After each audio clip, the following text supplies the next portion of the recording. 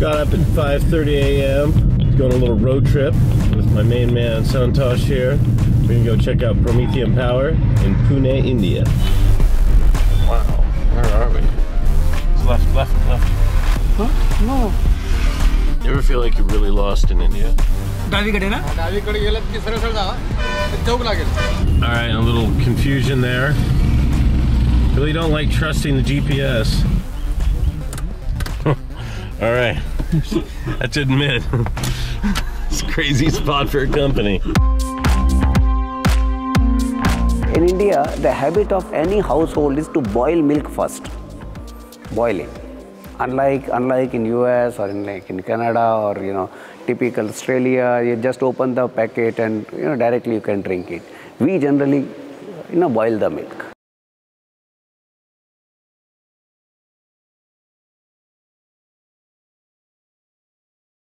So if you have chilled the milk, it keeps the quality of milk at production level good. This is cold inside. And when we pour milk on the top of it, we are cooling milk from 35 to 4. By the time milk drop travels from this point to this point, the total shiva is engulfed with the milk, and it looks totally white shiva. I love that you call it Shiva. Is there a reason why? Yeah, because it looks like a Shiva, Lord Shiva. Someone, when this particular heat exchanger was introduced, someone said it looks like Indian, a Shiva Linga. Shiva Linga. So this is a thermal storage system, and it has a phase change material inside it and coolant. So this is basically like a battery, but instead of storing energy in the form of electricity, storing energy in the form of the latent heat of fusion. Now, a phase change is when a material turns from a solid to a liquid or a liquid to a gas. Take water, for instance. When you heat up ice, the temperature rises and it absorbs a bit of energy. And then at 0 degrees Celsius, as that ice is turning into water, the temperature doesn't change, but it absorbs a lot of energy.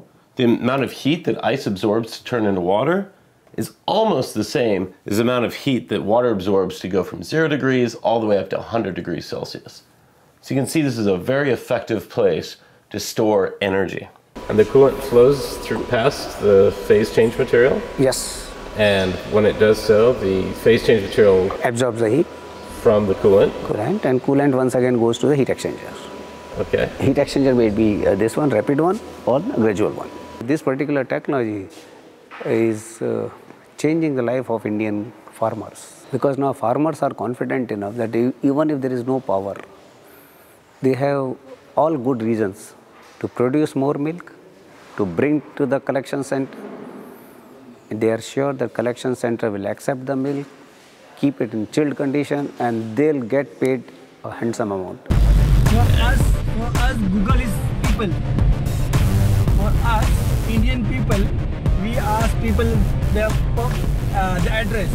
For us, Google is the people. And for us, Google is... GPS, for you, GPS. Google is... GPS.